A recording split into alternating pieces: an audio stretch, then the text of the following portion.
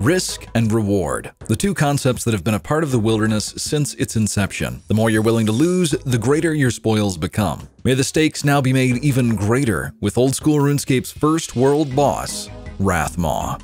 This monstrously large foe will sport an enormous health pool in the tens of thousands and will have a chance to spawn almost anywhere in the wilderness. This includes singles as well as multi. The boss being in singles will act like the Deadman mode breaches, where multiple people can attack the boss at the same time. This will give options to players who would rather kill the boss in singles or would prefer things a little more hectic in multi. The amount of times per day this boss can spawn will be limited to 3 times on 5 worlds. The mechanics of the Wrathmaw are not set in stone yet, but you can expect the attacks to be well telegraphed and easy to avoid. Looking into rewards, Wrathmaw has a participation-based system with 4 tiers. Dealing more damage to the boss puts you at a higher tier, increasing your reward. That reward will be the Teeth of Wrathmaw. The amount of teeth received is 1 for low participation, 4 for medium, 10 for high, and 20 teeth will go to the MVP. These teeth have 3 purposes: the ability to amplify certain items, being sold in the shop for uniques, and the option to turn them into Revenant Ether. If you choose to turn your teeth into Ether, it will be around 2,000 Ether per tooth.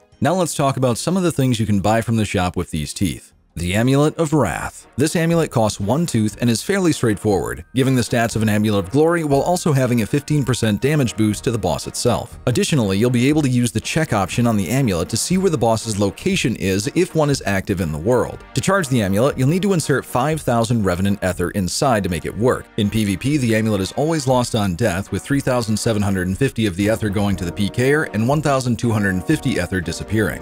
There's also going to be a new teleport tablet in this shop. These teleports cost 1 tooth for 5 tabs and give the special ability to tele anywhere in the wilderness. Yes, even beyond 30 wild. However, you'll need to have been out of any form of combat for 20 seconds, and the animation for this teleport is about 5 seconds long, so if it gets interrupted, you'll be out of luck. Finally, before the big rewards, let's go over the Blighted Saradomin Bruise. I personally have always held the opinion that the only time you should be losing money in the wildy is if you die, not from the use of supplies. Blighted items in the past have helped greatly with this, and so the Blighted Bruise are here to keep that trend going. Let's get into the amplifiers. The teeth have powerful energy, with 1,000 of them being used to make an amplifier that combines 2 of the same weapon, giving them a special effect. There are 3 weapons that will be eligible for this amplifier. The Armadale Godsword special attack will go from double to triple accuracy. The Dark Bow gains an increased attack speed as well as losing its max hit cap, and the accuracy of the Volatile Nightmare Staff spec goes from 50% to 150%. Other notable amplifications would be the combination of the Tome of Fire and the Mage's Book to give a hybrid version that gives 18 mage accuracy,